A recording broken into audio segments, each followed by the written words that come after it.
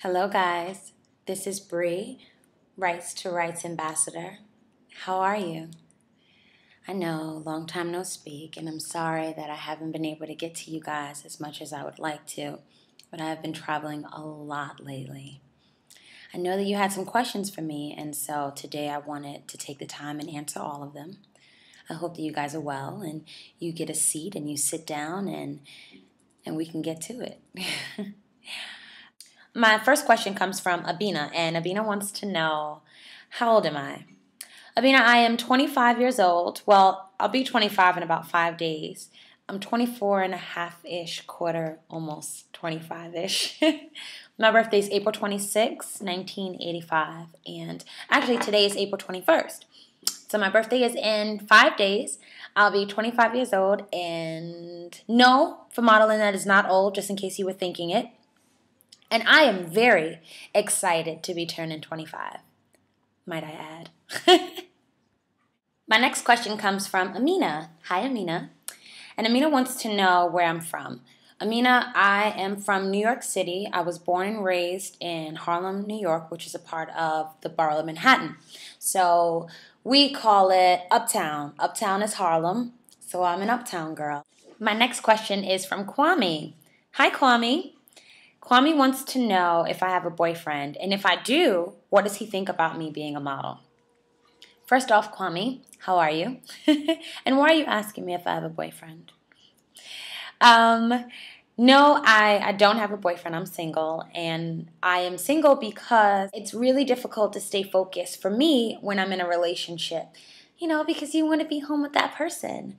So I decided not to be in a relationship right now and just to focus on my career. However, when I choose to be in one, I would hope that the person I choose to be with is very understanding and kind and considerate of my schedule, my traveling, and my passion, which is modeling. Anita wants to know who's my role model. Anita, I have so many role models, but I'll try to shorten them to my top favorites. I love Maya Angelou because I think that she's an incredible writer, and I love to read, and I also love to write. My writing's for myself, but I love to write, and I think that writing is such an amazing way to express emotions on paper. My other role model and my mentor is Tyra Banks, and the reason that I chose Tyra Banks as a role model is because I think she just wears so many different hats and wears them so well. She's professional, she studies and researches each career path she chooses, and it shows in her work. When she was a model, she was the best model. She was a supermodel. When she did a talk show, she had one of the best talk shows out. And now that she's going into production, I know that she'll produce amazing movies because whatever she does, she puts her best foot forward, and it shows. It always shows in her work. Now, Mercy asks, in Ghana, there's a lot of pressure to do jobs like nursing, being a doctor, a lawyer, etc. Do you experience that kind of pressure as well? I don't. My family is really supportive of the career path that I've chosen. And, they push me and they want me to be the best that I can and reach my fullest potential in the career that I've chosen because it's what makes me happy and it's what I'm passionate about. So me, no, I don't feel that. However, I know a lot of people whose families don't necessarily think that modeling is a legitimate career. They don't think that it's stable enough to put so much into it. But ultimately, Mercy, you're the only one who has to live your life, and you need to be happy with the decisions that you make. And so whatever you choose to do and whatever career you want to strive to do the best and be the best in, just do it. And don't worry about that pressure because that pressure will always be there. You'll have enough pressure to be the best when you choose the career that you love. You don't need outside pressure telling you what you should and shouldn't be doing. So for me, no, I don't feel pressure necessarily from others telling me that I should be a doctor or a lawyer or a nurse or any other career. But I put pressure on myself to be the best at what I chose for myself. Abina. Hi, Abina. Abina asks, What advice do I have for people who want to be models? Most importantly, what I would love to tell you, if you want to pursue modeling as a career, is you have to research. Whether it's modeling, whether it's acting, whatever you want to do, you need to research. Just like when you go to college and you declare a major, you are researching and learning about something that you want to choose as a career path. Modeling is the same way. I would suggest you go online, find out, look online, see different magazines, watch television, and really look at these women and see what type of model you're interested in being. Is it high fashion? Is it commercial? Is it catalog? What is it? What type of modeling do you want to do? Hi guys, it's Bree, the ambassador for Rights to Rights Foundation, and actually right now I'm on the plane from New York City on my way to Chicago, Illinois for work. And I figured I'd see what's going on with you guys, answer some more questions, and just spend a little time with you. And I know I have a question from Abina who wanted to know, what is it that I'm going to do after modeling? I think that is an amazing question because people don't really ask that enough. Abina, after modeling, I'd love to get the opportunity to do journalism and corresponding on a full-time level.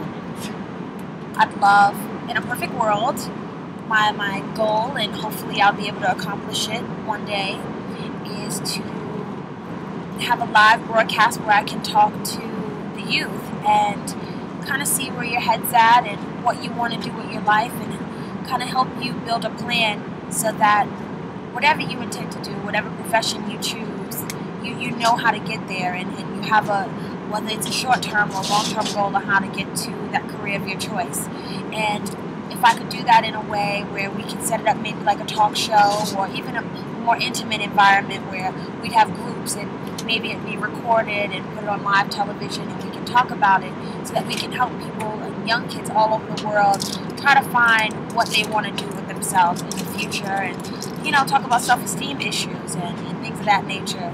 I think that would be wonderful, and I would leave modeling to help youth any day. So that's something that I really would like to do after modeling is over. And you know what? Who knows? Maybe one day I'll be a professor at a college, or maybe just a writer, and write about all of these experiences that I've had the last 6 years, from America's Next Top Model to traveling all over the United States, all over the U.S., all over the United States, all over the country. Who knows? I'm just kind of taking life as it comes at this point. So my next question is from Sandra. And Sandra wants to know, how much longer do I think I'll be modeling for? Sandra, I'm not really sure of the time that I'll retire from modeling. However, I know that for me, there are other things that I want to accomplish with my life, and I don't want to necessarily be a full-time model forever. But modeling has been really good for me these last 6 years, and I've watched myself grow and my pictures grow, and now I'm starting to see what categories work for me the best and where I make my most money, and I'm just really excited to see where my career of choice right now takes me. So no, I don't think that I'll quit anytime soon. However, I know that I won't do it forever. I hope that answered your question. So my next question is from Rita. And Rita wants to know, what is the hardest thing about being a model? Models are whiny. We complain a lot. We really have a very carefree life, though. The one thing that I do say is very difficult about being a model is reinventing yourself every day, every month, every 6 months, every year. You don't want to be that same person, because you don't want to be that same face, that same person all the time, because what happens is you kind of get lost. You get lost in a crowd, you get lost in a group of people who look the same as you, and people start to only see you one way. For me, it's very difficult to go to a casting every day, because it's almost like going on a job interview every single day for the rest of your life. There's no stability, there's no guarantee where your next paycheck will be, or you know, where your next booking, which is a job, that's when you've landed the job, when that'll come. There's just no guarantee, and sometimes that can get really tiring for me. Some days I just want more stability. Did I answer all of you guys' questions today? Well, I hope so. Remember, listen, one of the main things that I want to tell you guys is that you have a right to your rights. No matter what they are, no matter what your goals are, no matter what your morals and your values are, you have a right to them. And nobody can take that away from you. So, if there's anything you get out of all of these questions and answers that we do, and the more time we get to spend together and we get to know each other, just know that you have to live your own life, and ultimately you have to be happy with the decisions that you make in life. You have a right to all of your rights, and use them.